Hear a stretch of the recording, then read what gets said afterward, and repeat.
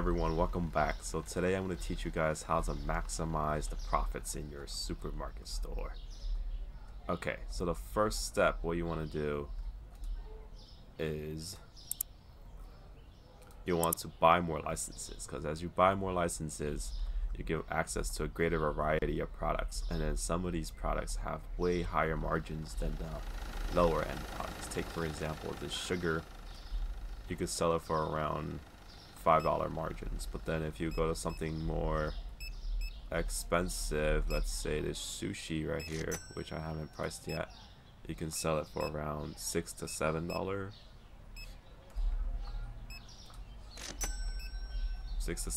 margins versus the regular $5, $4, $3, sometimes $1 margins. So the higher the price of an item, market rate price of an item goes, the more of a chance you can bump it up a little bit to earn an extra profit, which goes hand in hand with number 4.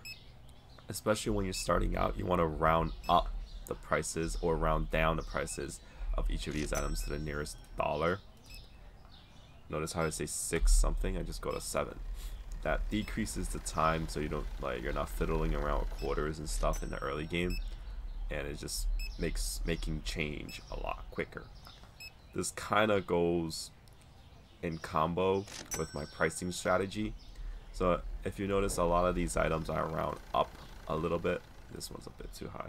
I round up a little bit, but I also have items that I round down a little bit. So this water is naturally market price is like 3.8. I sell it for $2.50 because I'm using a strategy like places like Costco and stuff use. They use that rotisserie chicken or whatever, and use that rotisserie chicken to hook the customers to come in. I'm not really sure if the game has complicated mechanics like this, but I like to pretend that it does because I'm a fucking boring accountant. Anyways, what was I saying? Yeah, so lost leaders, they come in, they buy a little bread, a little potatoes, and chocolate, some milk, and then they're like, oh, look at this cool water bottle. They come in, they buy it, and boom, that's just, if you're selling for a bit below market, but you're still making like $1 something profit per customer.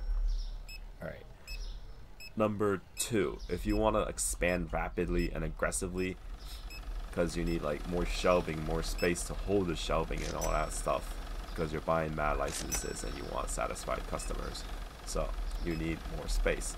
I would highly suggest taking out a loan from the bank. As you can see, I already took one out. In the beginning, you'll have access to these 2 loans. You should take them. I mean, don't do this in real life, but this is a video game, so there's basically no risk. You can always restart the game if you feel like you cheated or something. Yeah. And a number 1 tip that I have for you guys is to open a light. No, I'm just kidding. Is to hire cashiers. It's almost impossible to play the game when you're trying to be a cashier and a stock person. It feels too much like a real job.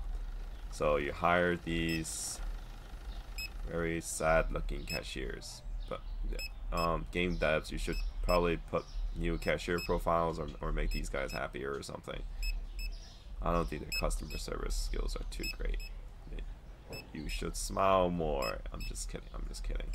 Bonus tip, this storage space down here is almost useless.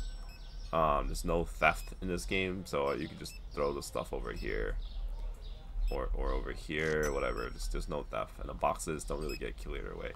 It would be cool if you hold it like stick them up, or like a robbery feature. Like random person comes in here and then robs your store. Maybe you have like a gun from back here and you gotta shoot them or something. But yeah, yeah, those are my 5 tips. Thank you for watching.